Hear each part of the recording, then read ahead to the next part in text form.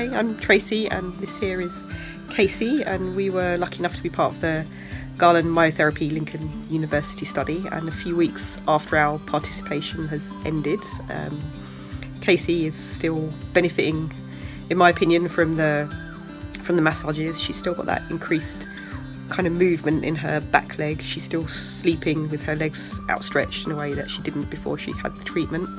She's finding the stairs in our house a little bit easier, I think.